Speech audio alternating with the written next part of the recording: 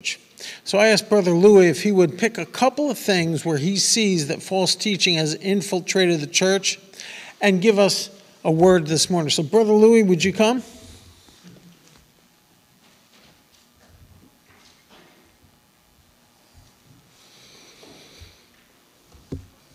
Good morning, everyone. So as Pastor was saying, we discussed apostasy last week. And apostasy is when you have somebody who was raised as a Christian, went through the whole 9 yards, baptized, and then at some point decided, nah, I don't believe that, and just totally turns away from the church. Without actually redoing his sermon, it was kind of hard to think of different examples of that. So I decided to do it on the heresies of the church. Now,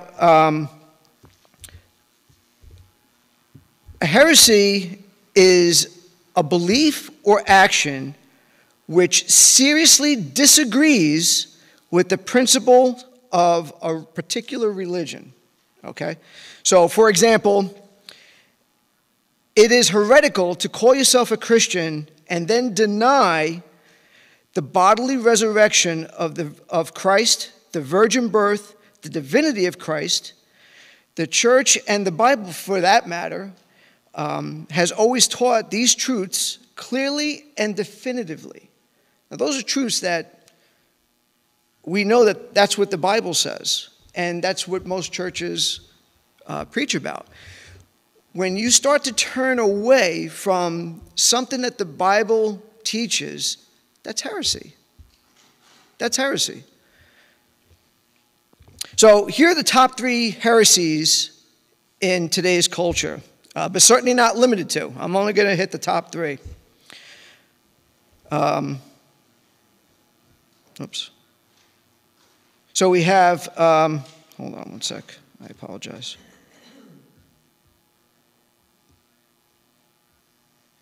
We have Jesus is not God, but just a prophet, right? Pastor did, I'm not going to go into that because Pastor did the divinity of Christ. And so we all know how important that is. Homosexuality in the church. Good people will go to heaven.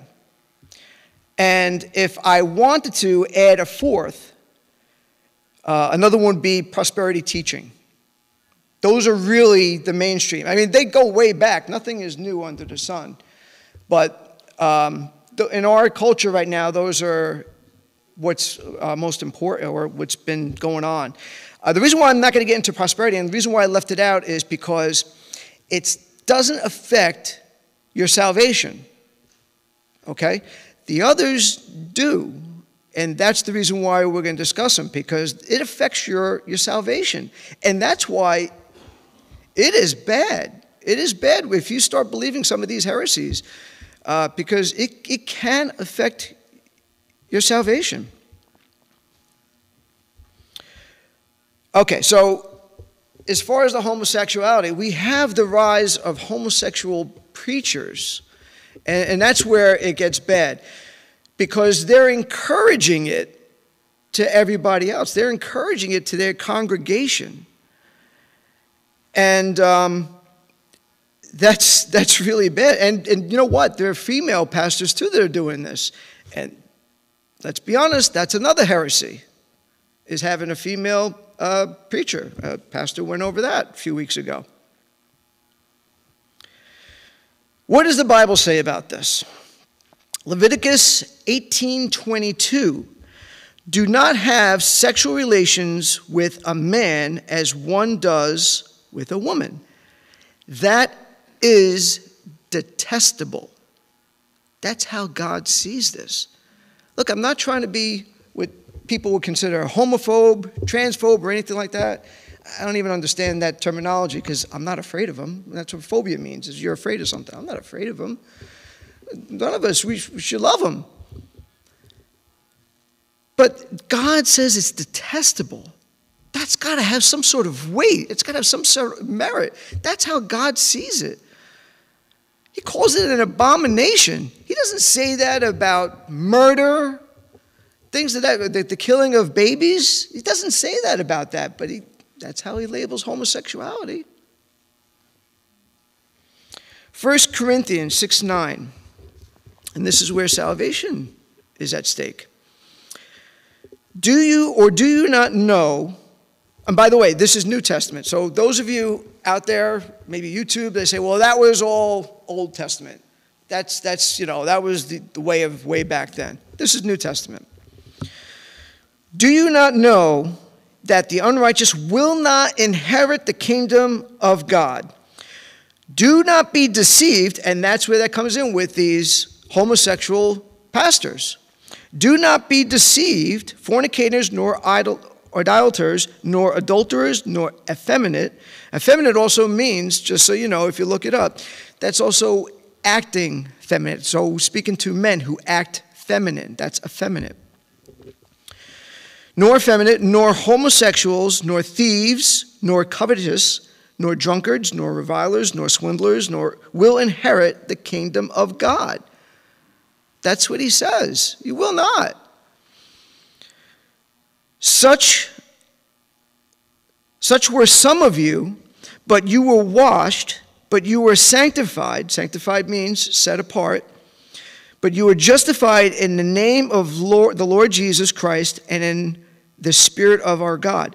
So that means that they were homosexual.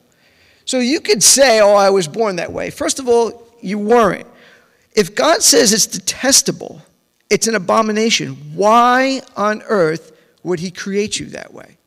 That makes no sense. Why would he create somebody who is homosexual? It's a behavior. And that's what it goes by here, where he says some of you were. It means they changed their behavior. They are no longer like that. And as the result of that, now they're sanctified and they're saved. Listen, I have no problem with a homosexual somebody who was a homosexual and is now a pastor, but they repented. I have no problem with that. I have no problem with somebody who was a homosexual in their past, has repented and no longer lives that lifestyle and could be a pastor. I don't have a problem with it whatsoever. The key is that the homosexuality is a lifestyle. That's what makes it different compared to somebody who sins. I sin, you sin, we all sin. But when we repent and we put it to the side, we're trying not to do that activity or behavior anymore. Homosexuality is a lifestyle. That means day in and day out, you're living that life. That's what sets it apart.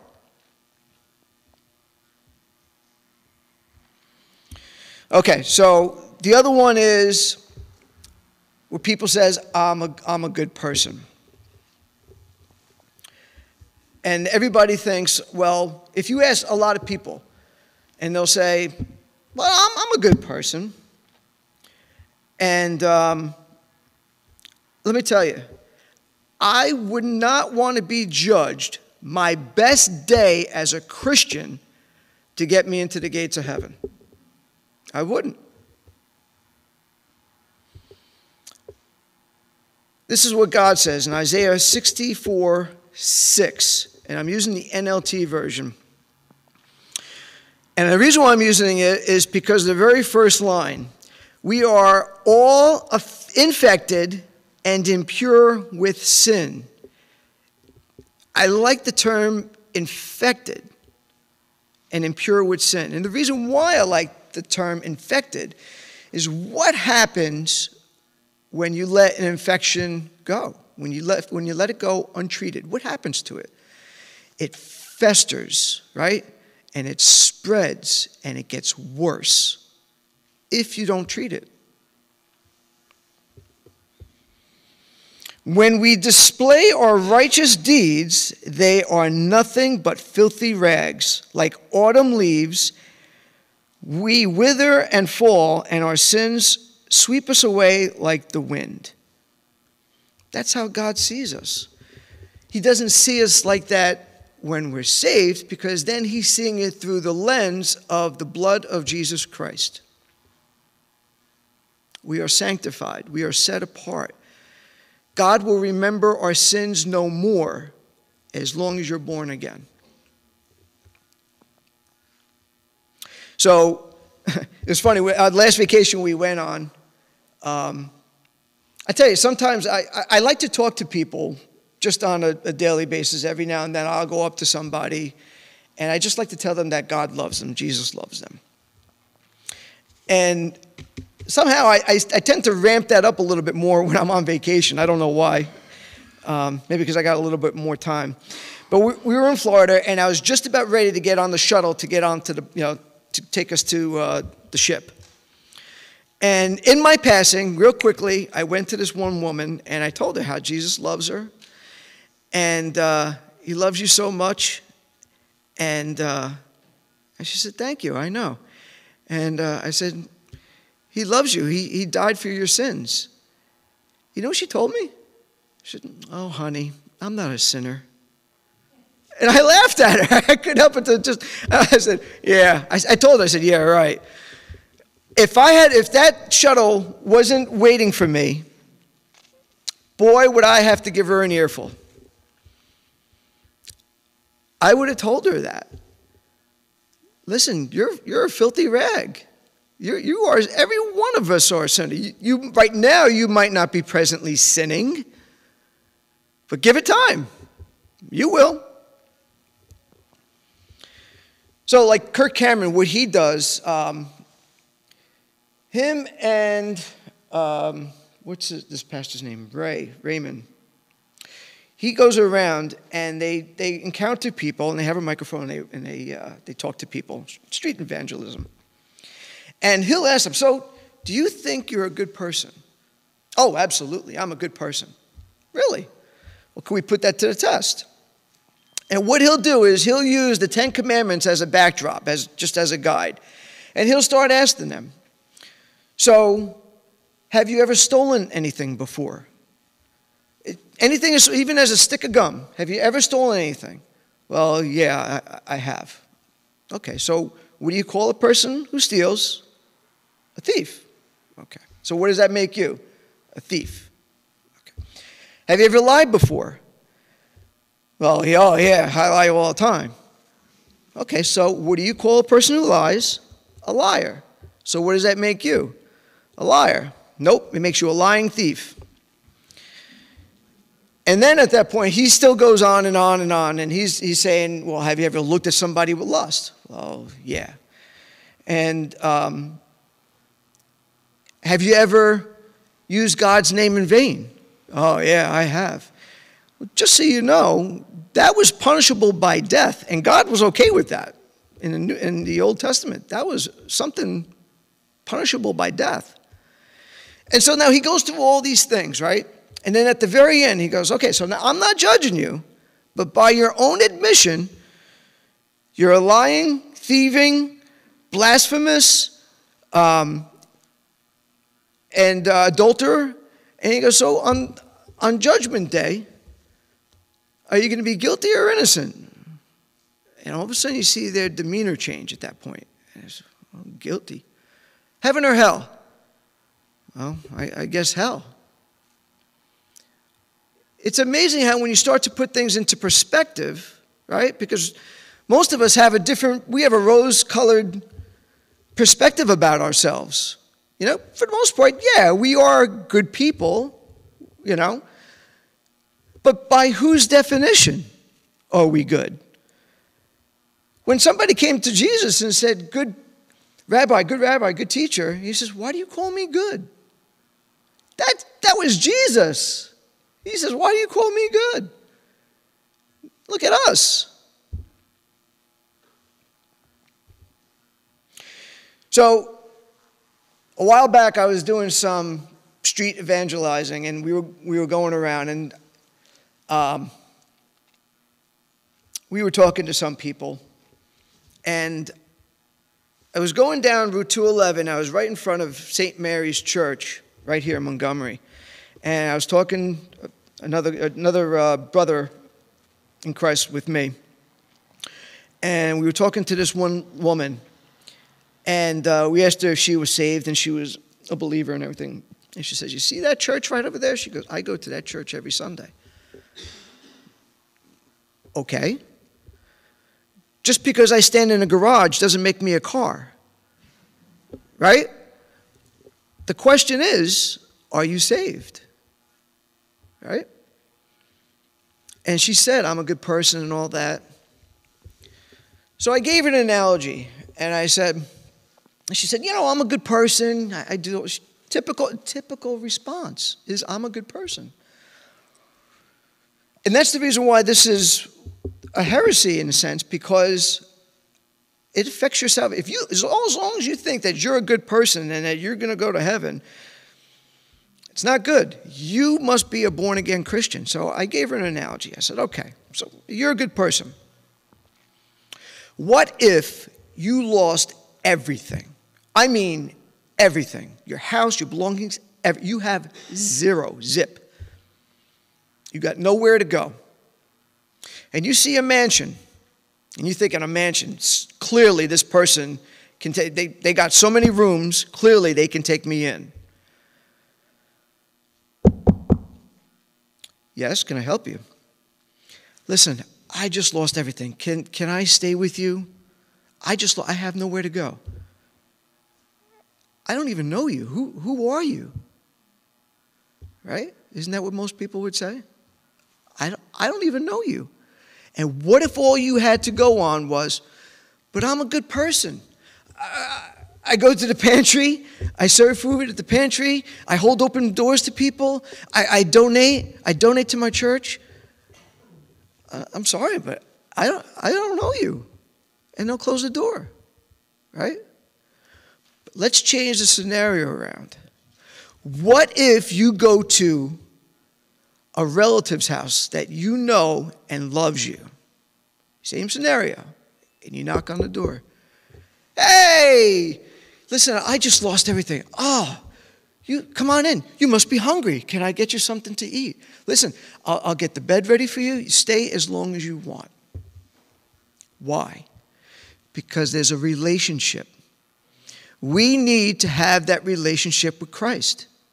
That mansion is the one that Jesus is already preparing for you as a believer.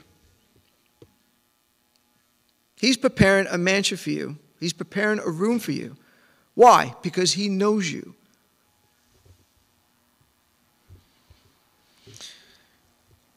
John 3:3 says, very truly I tell you, no one can see the kingdom of God unless they are born again. Matthew 7:21, not everyone who calls out to me, Lord, Lord, will enter the kingdom of heaven. Only those who actually do the will of my Father in heaven will enter. Right? Ask yourself, are you doing the will of the Lord? That's an honest question to be asking ourselves.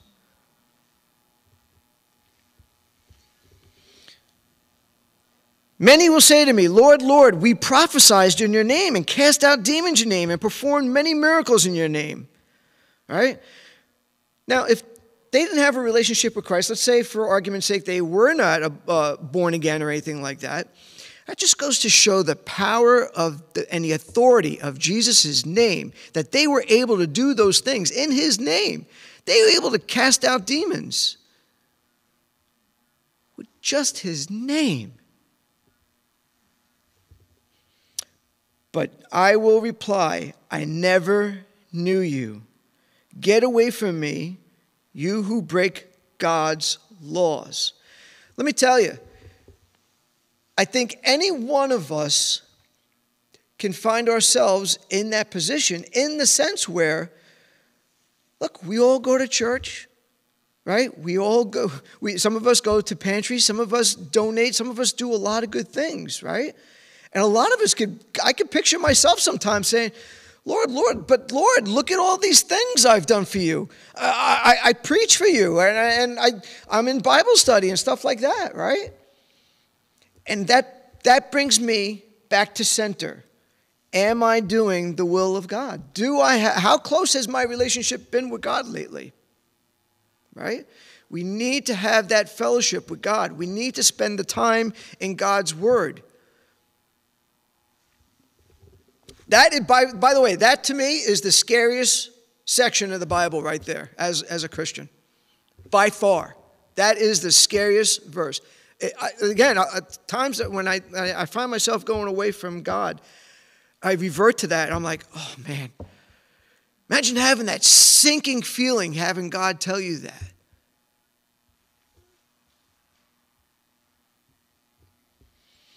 How do we protect ourselves from heresy? Right? That's an honest question. Well, for starters, you should be studying, not just reading, you should be studying your Bible. We have 3 Bible studies in our church. Not all of us go. Let's be honest. 3 of them. One of them is online. So if you get home late, there's that. We have one in the middle of the week on Wednesdays. And then we have pastors in the beginning of Sunday before church. Some of us, I know, have a hard time just getting to church on time. But if you get here even earlier, you could spend time in the Word with pastor. It's a great way to set you up for worshiping later on. We are, and this is most important, we are to test the spirits, right? So 1 John 4, 1 through 3, dear friends, do not believe everyone who claims to speak by the Spirit. That's a lot of these pastors. You must test them to see if their spirit they have comes from God. For there are many false prophets in the world. Okay, so what do? Paul tells us.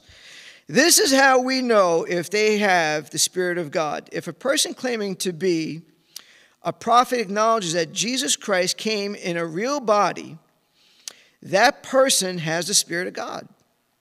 Okay, so that's good. But if somebody claims to be a prophet and does not acknowledge the truth about Jesus, that person is not from God. Right? Right away, Jehovah's people, they go around and that person is not from God. They do not believe Jesus is God. Such a person has the spirit of the Antichrist, which you heard is coming into the world and indeed is already here.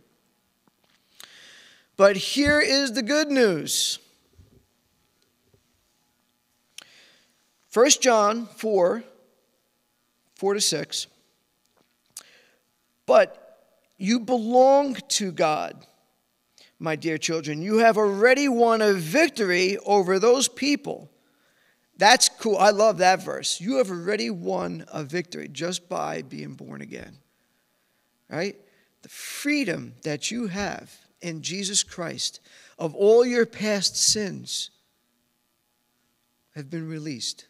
God will remember them no more. That's amazing freedom. You no longer have to worry about that. You don't have to focus on the person that you've been, the person that you were. Now you direct your attentions to being the person you could be with Christ as the backdrop.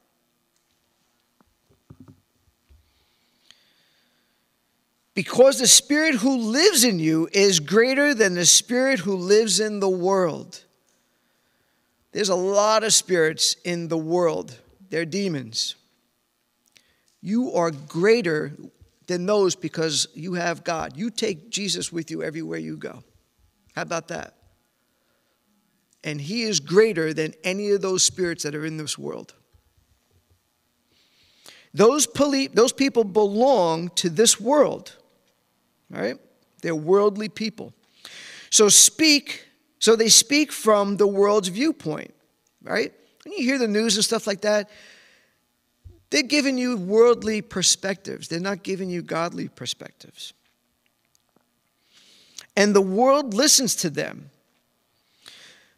But we belong to God. And those who know God listen to us. Right? We are the salt and the light of the world. We had a few weeks ago at Bill's Bible study, we talked about being salt and light And it was really good once you start getting into it. Really, really good. And we are the salt and the light of the world. I'm not going to go into that. But later on today, just reflect on what it means, and you could even look it up. Just reflect on what it means to be the light of the world and the salt of the world. That's what's expected of you. That's doing God's will.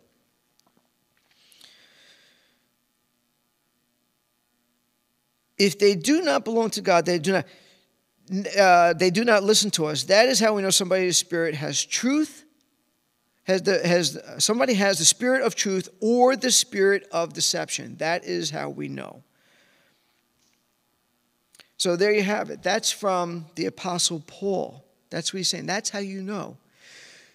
What you need to do is you always need to, and this is the reason why we need to study our Bibles. When you know what the Bible says, as soon as somebody is a false prophet or speaking something differently than what the Bible is saying, it's going to be a red flag to you. You're going to be like, wait a minute.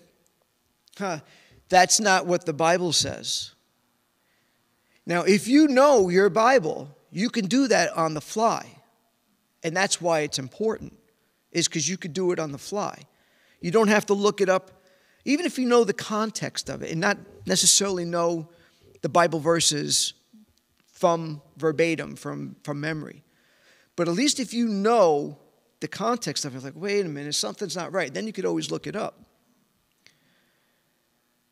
But whatever somebody is saying, it should be what the Bible is saying as well. That's how you know if it's from the Spirit of God or not. The minute they go off track, the minute they say something, and keep in mind, the way Satan works is it's something that's just a little bit different than the absolute truth. It's always going to be a little bit different. If it's a complete outright lie, you're going to be like, that's a lie. And you know it.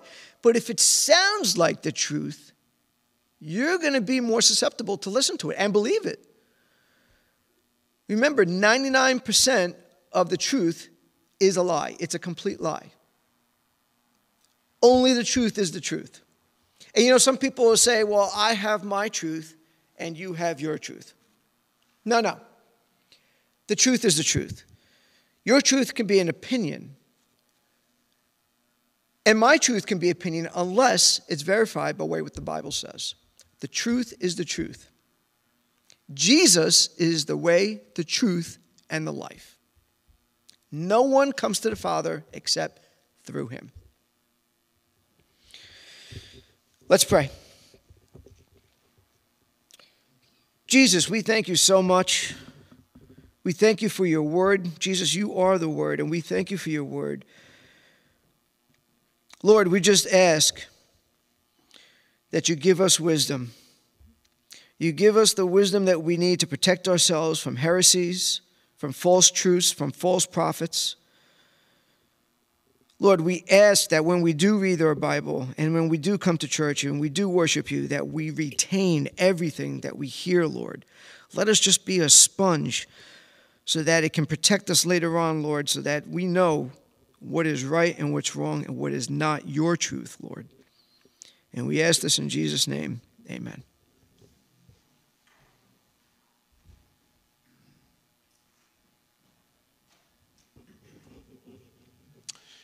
Thank you, Brother Louie. In response to the word that's just been preached, let's search our hearts.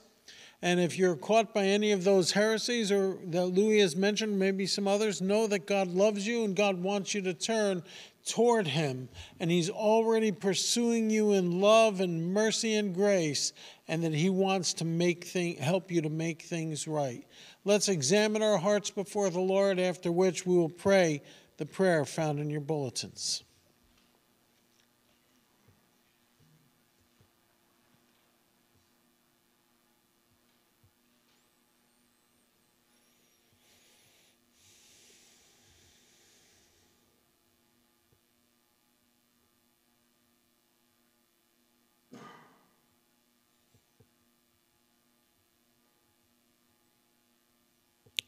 Let us pray the prayer of confession found in your bulletins.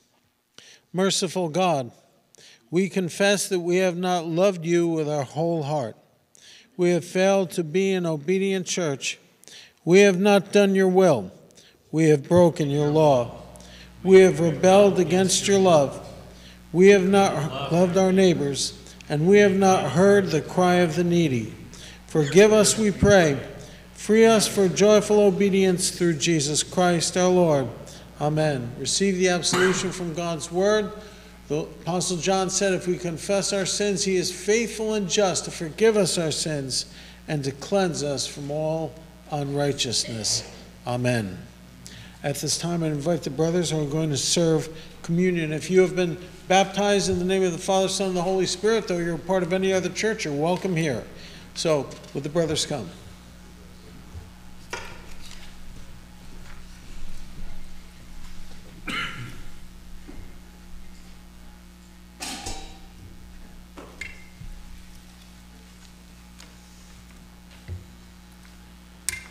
On the night before our Lord Jesus was handed over to death, he had a Passover meal with his disciples.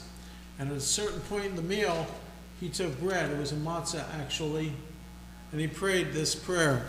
Baruch atah Adonai Eloheinu melech haolam hamotzi lachem min haaretz, which means, blessed art thou, Lord God, King of the universe, who brings forth bread from the earth. Then the Lord Jesus took that bread that he just gave thanks over, and he broke it. And he said, take, eat. This is my body, which is broken for you. Do this in memory of me. In the same way, at a certain point in the Passover meal, the Lord took the cup, and he prayed the other blessing. Baruch atah Adonai Eloheinu melech haolam borei peri hagafen, which means, blessed art thou, Lord Adonai, our God, King of the universe, who creates the fruit of the vine. And he said about that cup, he said, this cup is different than any other cup you're going to drink tonight. This cup is my blood of the new covenant, the covenant in which all sin would be forgiven, the covenant in which the Holy Spirit would descend upon those who believe and receive him. And he said, as often as you eat this bread and drink this cup, take and drink it in memory of me. At this time, the brothers will pass out the elements, and would you hold on to yours? We will partake together.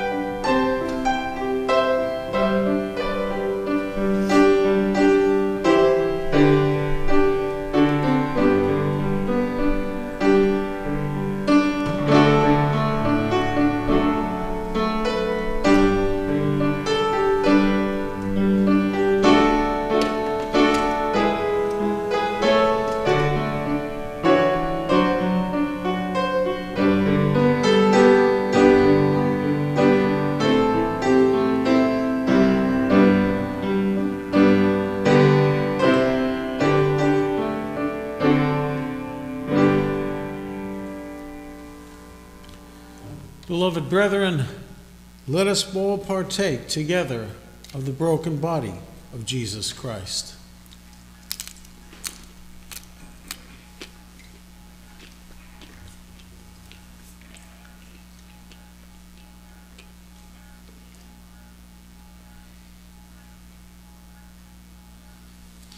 Beloved in the Lord, let us partake together of the blood of Christ.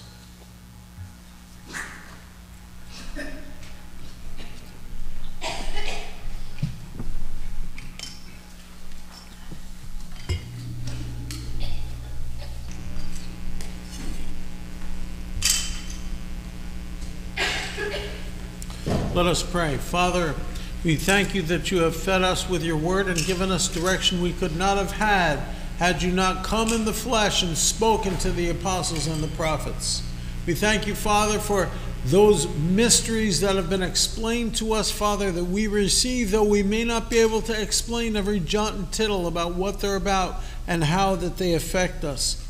We thank you, Father, for the word that has come to us verbally and that word that has come to us in the body and blood of Christ. And we pray, Father, that the Holy Spirit would continue to affect us, that he would continue to explain to us the word of God as we reflect upon it. In Jesus' name, amen.